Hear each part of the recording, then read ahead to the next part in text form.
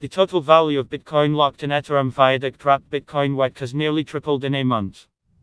According to data provider Stew, the total value of PX in WEC was $353 million on 28 August, whereas the current value stood at $952 million.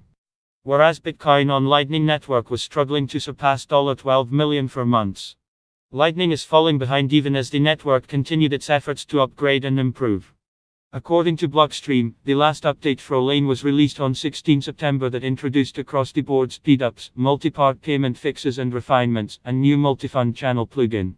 However, the growing interest in decentralized finance DeFi has channeled great interest from users to WEC as its potential to provide massive returns.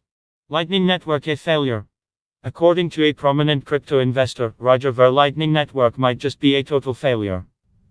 In a tweet comparing the total BX locked in WEC on Eth and Lane, Ver noted that the difference was highlighting the total failure for scaling BX on Lane, having nearly 100x more sharp Bitcoin wrapped for use on sharp Ethereum than in sharp Lightning. You can read full post on CryptoFans News, link available in text below.